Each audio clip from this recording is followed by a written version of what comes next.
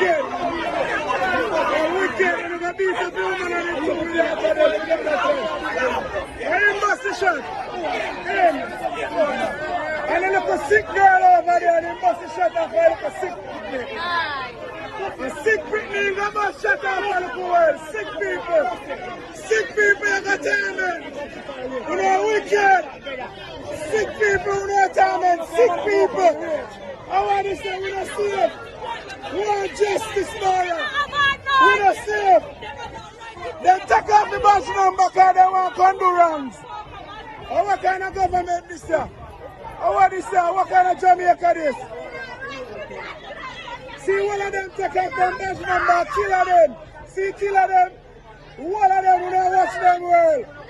Be a killer them. Watch a killer them. Who know wicked. Who know wicked. Who know wicked.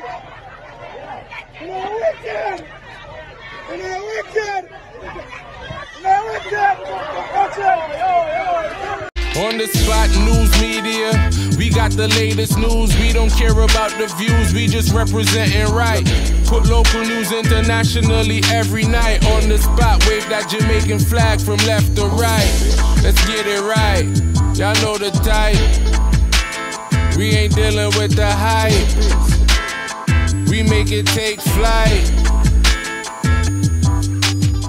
Yeah man, my viewers and subscribers, what go on. A blessed and wonderful Monday morning to each and every person out there tuning into On The Spot News Media. Now my peeps, you don't know how we do it over on this side each and every morning.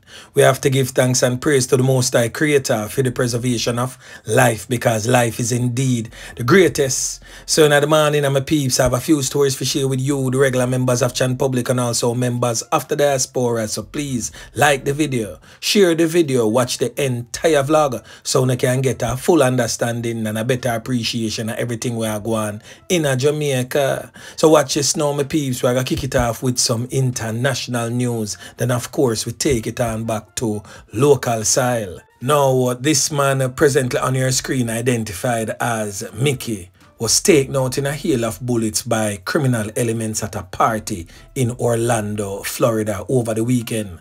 On the Spot News Media is not for certain about the facts surrounding his knockings and clappings, but of course we will most definitely get that information and update you in subsequent newscast.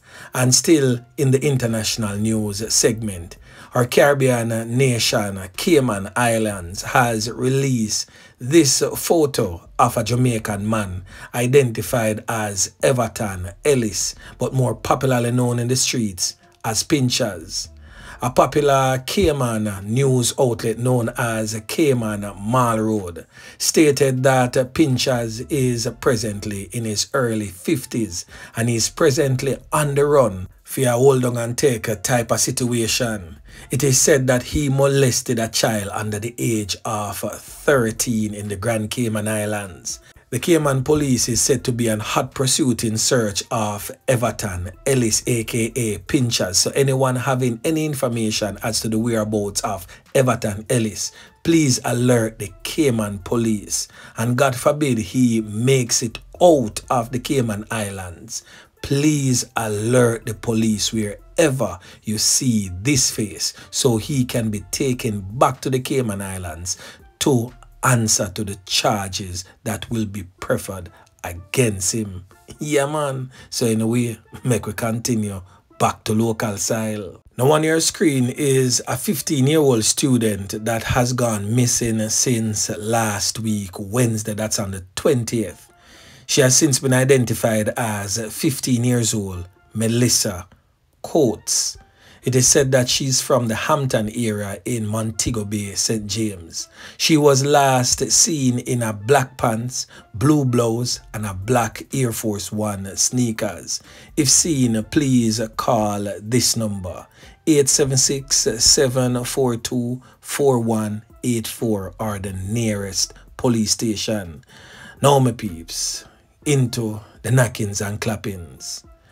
Now, that small voice clip that you heard just before the On The Spot News Media intro of residents in the Terminal Road area of the Old Harbour Bay community in the St. Catherine South Police Division That was the scene of a knockings and clappings that took place between criminal elements and the police, which left 2 criminal elements no longer among the land of the living and 2 firearms now off the streets and in the possession of the police. But residents are refuting the claims of the police as always, stating that the 2 men that was taken out by the police are indeed innocent. Now I'll be giving you the official police report as it relates to that particular knockings and clappings, and then of course on the Spot News Media we'll get into the meat of the matter. Now the official police report state that sometime around 1:30 p.m. on Saturday, March 23, 2024, the police were on patrol in the Old Harbour Bay community. They were on patrol in marked service units. It is said that the police saw 2 men in a motor vehicle, and upon seeing the men, the police stated that the men, seeing them, pulled firearms and started to fire in their direction in a bid to escape the long arm of the law. Now, Officer Yeman Pick and team, being the well-trained officers and most definitely have superior training, was very quick on the draw and tackled the criminal elements in a firefight.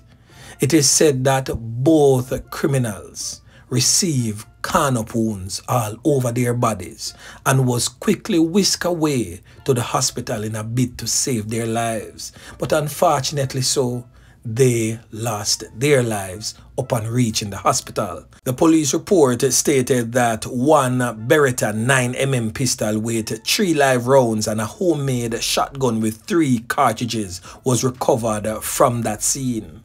Now, residents contacted on the Spot News Media and stated that the 2 men were indeed innocent men who had a bright future ahead of them.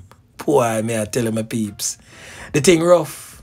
But before we get into the meat of the matter, my peeps, I just want to make the regular ones and ones them understand the whole dynamics of some of us as Jamaicans. We have all seen in recent times in the Flower Hill community of St. James, where a 7-year-old and a 9-year-old was brutally cut down by bullets in a car.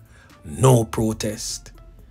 We have seen where in recent times in the Central Village community of the St. Catherine South Police Division, women and children slaughtered and burnt in a home in the Central Village community in compound.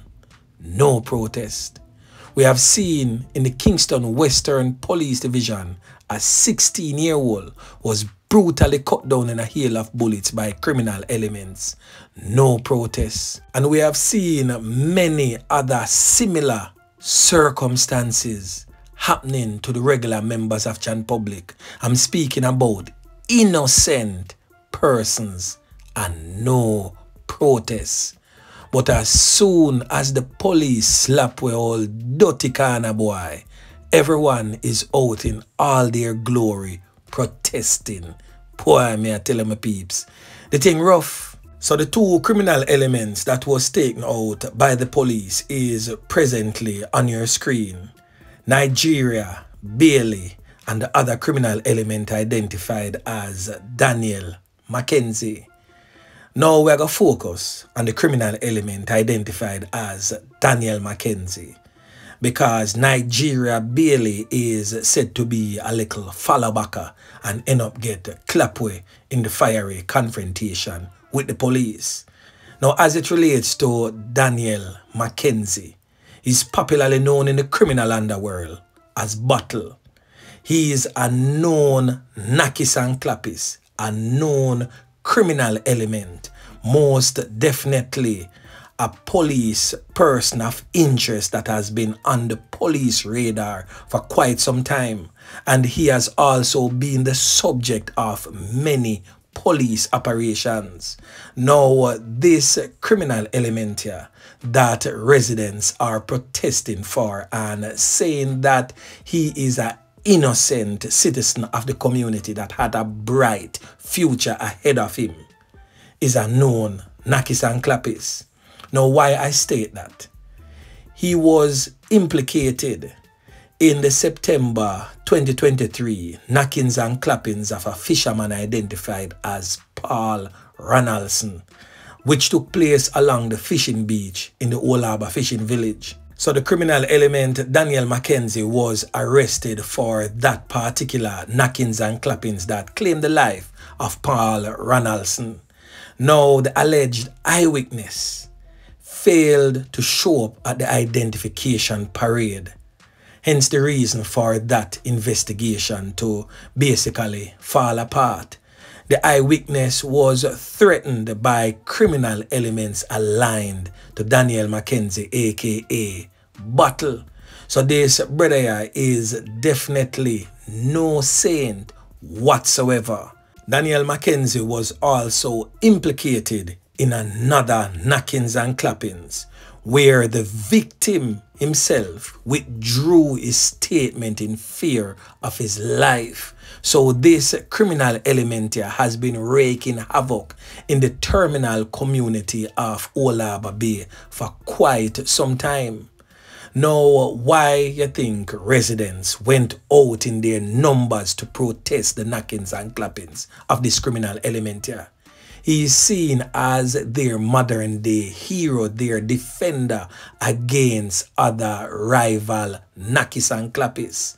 Now we're going to talk about the rivals in a short while, but we definitely have to make you, the regular members of Chan Public, understand the dynamics of our present day society. So the citizens of that particular era where Daniel Mckenzie, aka Bottle, is from, came out in their numbers because they have lost their defender against other criminal elements who are hell-bent in seizing and basically taking control of the terminal community in the Old Harbour Bay area. So the criminal elements who are, or should I say, was his rivals, are these two old dirty corner boy presently on your screen. They have since been identified as Sheldon Brown, but more popularly known in the criminal underworld as 12. And this criminal element here identified as Gregory Henry, but more popularly known in the criminal underworld as Baba Roots. Both are indeed wanted by the St. Catherine South Police for a series of crimes long so to include illegal possession of firearm and ammunition, and also a series of knockings and clappings with the intention to take some people's life. They are now out of the area and presently on the run from the police. They are basically community and parish hopping. So they have been spotted in sections of St. Catherine. They have been spotted in sections of Clarendon and also as far back as in the parish of Manchester. So anyone seeing these criminal elements, please alert the police immediately. They are always considered armed and dangerous. Now, these two criminal elements in my peeps are some real knockings and clappings. So who remember the fatal knockings and clappings that took place in February of this year of the man identified as Japanese? Well, for those from the Old Harbour community, and remember that fatal knockings and clappings are them two old dirty corner boy do the dirt. They are also being sought by the police for recent knockings and clappings that almost took the life of some people. So they are presently on the run. So for those who love harbour criminal elements in our yard and also in your immediate surrounding, be warned. Officer Yeman Pick and team was sent specifically to capture these criminal elements by whatsoever means necessary. So if you are caught in the company of these criminal elements, you too will be a subject to be charged. And if they should take on the officers in a fiery confrontation, who knows, you too may fall victim. So be warned. Anyone knowing the whereabouts of these two criminal elements, please alert the police with immediate effect. These two criminal elements, as I stated earlier, are to be considered armed and dangerous. So again, my peeps, Sheldon Brown, aka 12, and Gregory Henry, aka Baba Roots, the one-time enemies of the now deceased criminal element Daniel Mckenzie, is indeed wanted. Yeah, man. And as always, my peeps, if you don't trust the police, link on the Spot News Media or any like-minded vlogger, give us the information and we will most definitely pass it on to the relevant authorities who can make effective change. Now over there in the neighboring parish of Clarendon, this man presently on your screen identified as 49-year-old Michael Basea was taken out in a hail of bullets by armed criminal elements at his brother's wake in Tollgate, Clarendon, Thursday. Now, this family has seen a similar thing happen to another brother a little over a year ago. So during his knockings and clappings, two other persons was conned up in that attack. Michael is the brother of the Manchester businessman, 67-year-old Jerome Basea, who was taken out in a hail of bullets by criminal elements just over a year ago. Jerome was taken out on the morning of March 14th, 2023, whilst working on an apartment complex he was developing in Tollgate, Clarendon. Now, on the Spot News Media understands that Michael recently came to Jamaica from the United Kingdom to attend a funeral of another brother who sources stated that had collapsed and lost his life. So at the wake for the brother on Thursday, it is reported to on the Spot News Media that sometime around minutes to 9 p.m, Michael Basea was among several persons at a wake for his brother, who lost his life, as I stated earlier, in the UK when they were pounced upon by armed criminal elements who opened gunfire at them. It is said that Basea received several corner wounds all over the upper body and head.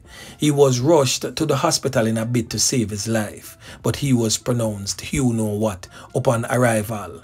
Two other persons were hospitalized for treatment. Now, head of the Clarendon Police, Carlos Russell, says no motive has been established for that particular knockings and clappings. As for me, I think that it has everything to do with the fatal knockings and clappings of his brother just over a year ago in the same Tollgate community at his apartment complex.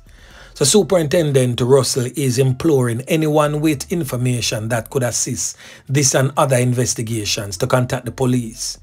Just last Sunday, a 65-year-old man was taken out in a suspected arson attack also in the Tollgate area. And as of March 16, a total of 12 was taken out in a hail of bullets by criminal elements in the Clarendon Police Division. Yeah, man. Now, in other news, briefly but to be updated in a subsequent newscast, 4 persons was conned up and seriously wounded off Walton Park Road in the troubled, war-torn, crime-riddled St. Andrew South Police Division late Sunday afternoon. On the Spot News Media was reliably informed that the knockings and clappings occurred along 85 lane off Walton Park Road sometime after 5 p.m. A teenage boy was said to be among those wounded. The police stated that more than 15 spent casings was found along the roadway. The police reported that the occupants of a silver-looking motor car opened gunfire in the lane where the crowd was gathered. A group of young men were in the area playing football when the knockings and clappings took place. The body of a man was also seen in a blue barrel slaughtered, no longer among the land of the living, in the Marchpen Road community of the troubled, war-torn, crime-riddled St. Catherine North Police Division, and also the lifeless body of a man identified as Teddy was discovered on the street, laying face down in a pool of red substance leaking from his body in the Cambridge community of St. James. Poor me, I tell you, my peeps, the knockings and clappings continues. So anyways, remember to like, share, subscribe to the channel. Stay tuned to On The Spot News Media as I continue to bring you fresh news and updates in subsequent newscasts. On The Spot News Media. Yeah, man.